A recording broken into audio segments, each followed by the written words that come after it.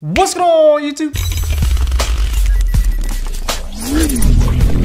Welcome back, everyone. This is Lee, and yes, today's the day we'll be talking about the benefits in shooting in crop mode on your full frame bodies. So, without further ado, let's begin.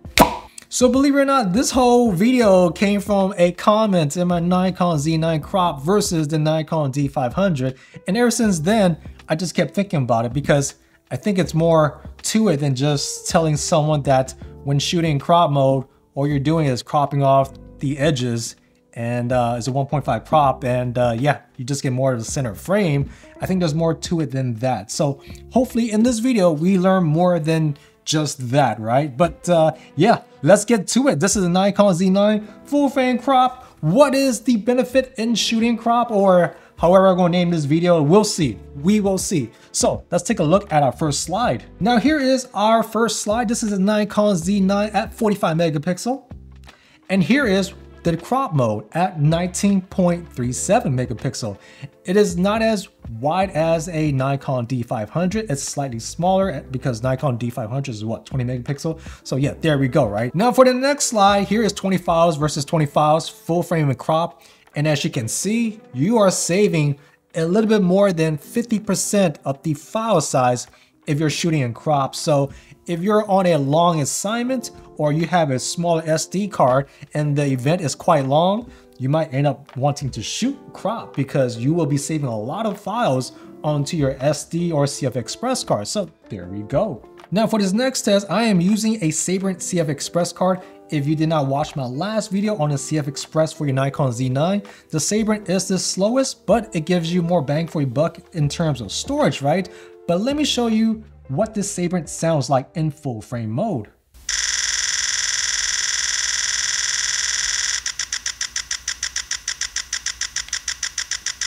Now, let's switch it to crop mode.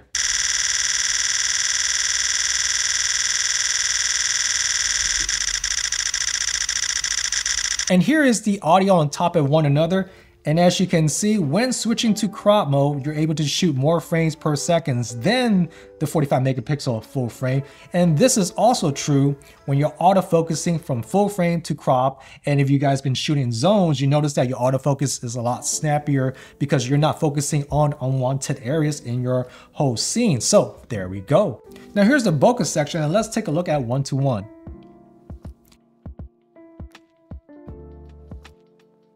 And as you can clearly see, the bokeh is more or less the same. I don't see a huge difference. Maybe you guys might see a slight difference. Let me know down below in the comment section. But to me, I don't see any difference. So that's actually pretty good, right? So there we go.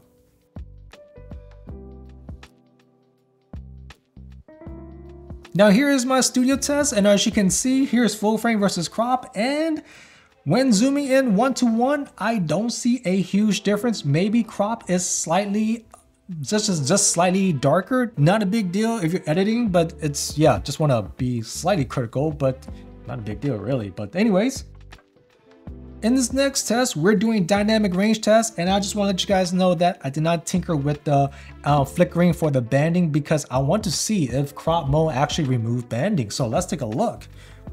Now here is 1:1000, and already as you can see, both have banding. So there we go. Yeah, both of them have banding. So I didn't escape nothing. But let's take a look at the next test.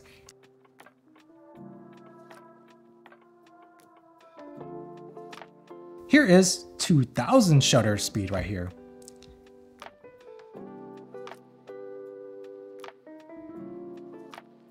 And already looks like the crop mode did worse than the full frame. So that's yeah, that was pretty sad when I saw it. I was like, oh no, that's pretty sad. But the show must go on, right? So I went to 4000 shutter, right?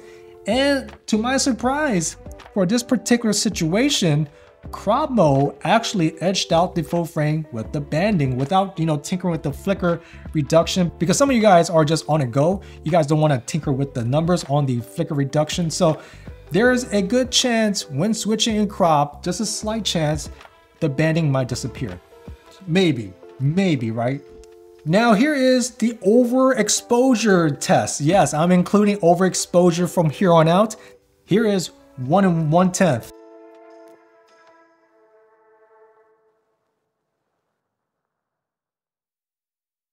yeah, there's no there's no difference. I don't see any difference. Actually, leave your comments down below if you see a difference. So yeah, I would love to know if you guys see any difference. I don't see any difference, but definitely leave a comment down below.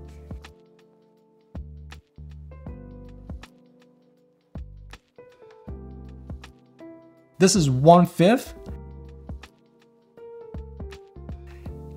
There is no difference.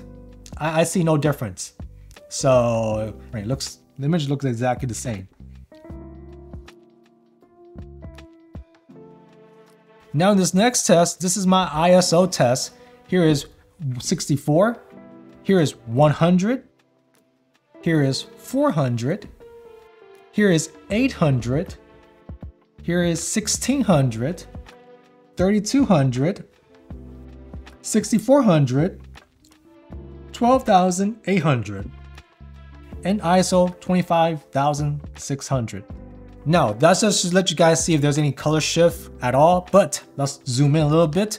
Here's a 1:1. Here is ISO 64, ISO 100, ISO 400, ISO 800, ISO 1600, ISO 3200, ISO 6400, ISO 12,800, and ISO 25,600.